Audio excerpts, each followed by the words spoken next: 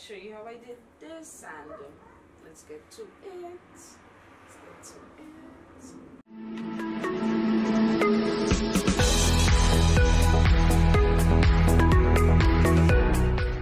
Hi foodies, and welcome back to another episode here with me on Lyn'sCaribbeanKitchen. Now in today's episode I have just a simple recipe. I'll be doing some pineapple chow. Here in Trinidad we call it pineapple chow. Some of the ingredients that I would use, you could make adjustments there because I know everybody have a different tolerance for pepper, salt, you know, and those are basically the major ingredients to really give you a nice taste. So that's it. Let's make some pineapple chow. So to peel, you're just going to run your knife down.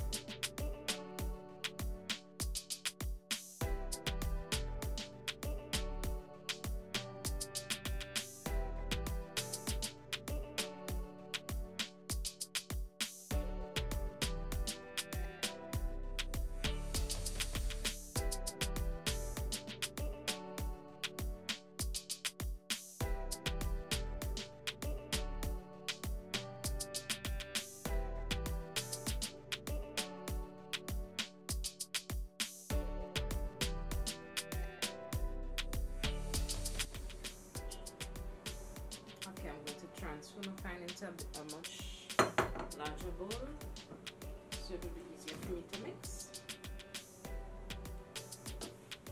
Now to this I'm adding half of the juice of the orange,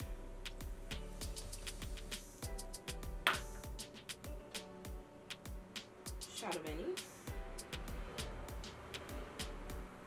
Just add some of it. I did 2 cloves of garlic, and again my cloves were small. Salt, you go ahead and add salt to taste, okay? So I'm starting with just half of my salt. And to this, I'll be cutting up pieces of the pepper.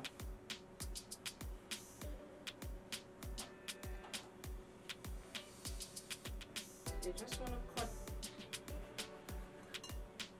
pepper in simple rings. If you're a pepper fan and you don't mind it getting lost in there, feel free to cut it up, but I'm not a fan of too much pepper. Okay, you could omit the seeds because normally the seed is the hottest part of the pepper, and go ahead and you want to mix this up.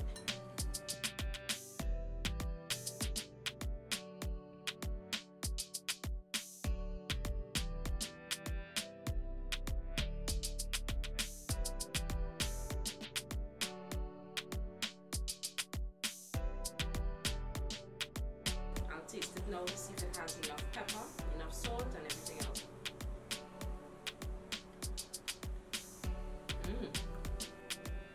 So I'm going to place this in your refrigerator to chill. I'm going to have this with my lunch today, or you could sit and have it as a snack on its own.